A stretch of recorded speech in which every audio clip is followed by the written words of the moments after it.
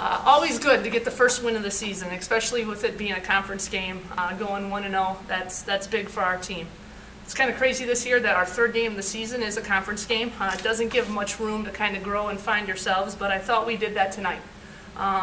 You know, our mantra this year is just worrying about us and trying to just buy into the process and get better every day in practice, every game, and I think we're doing it. It was, you know, slowly but surely, but I think today, I think we're starting to put it together.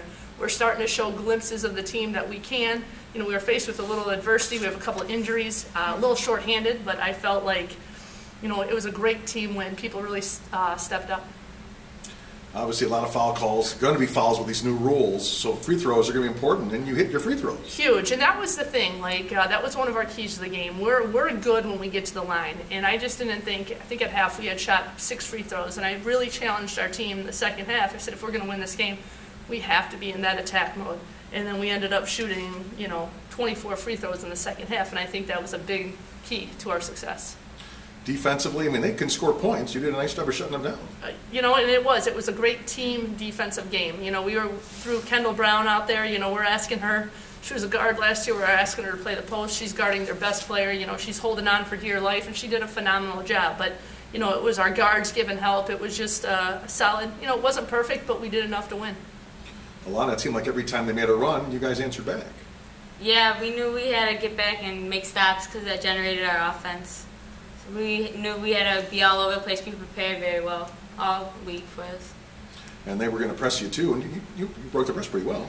Yeah, just going to the open spots, and we knew we had to take advantage of them fouling us and hit our free throws, like you said.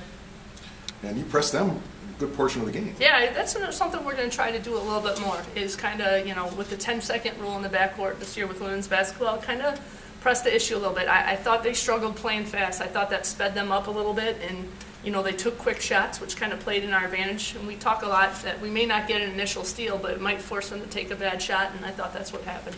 Seemed like Enns really took care of it in the second half, and took charge. And that's what I said. That was, you know, that charge. I told her that good thing she took it, because the shot 2 possessions before, I wanted to pull her hair out.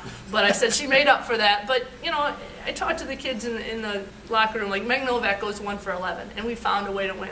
I don't think she'll go 1 for 11. She's really been shooting the ball well all year. But, you know, people stepped up. Everyone did their part, whether it was 2 minutes, you know, 24 minutes. Alana did phenomenal. To play under that pressure, have 1 turnover, you know, she ran the show, and that's, you know, perfect for us.